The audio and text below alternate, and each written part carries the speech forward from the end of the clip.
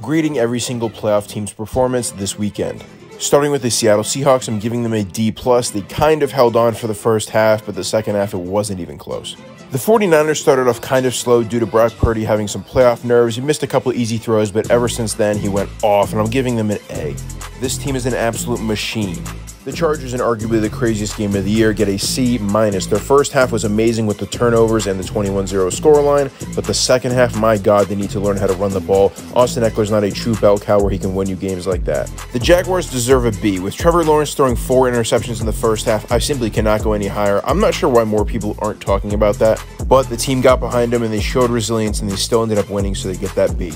The Dolphins get an A-, man. For all the injuries they had, no quarterback, a defense that had to completely bail them out. I mean, this game was way closer than anyone ever expected.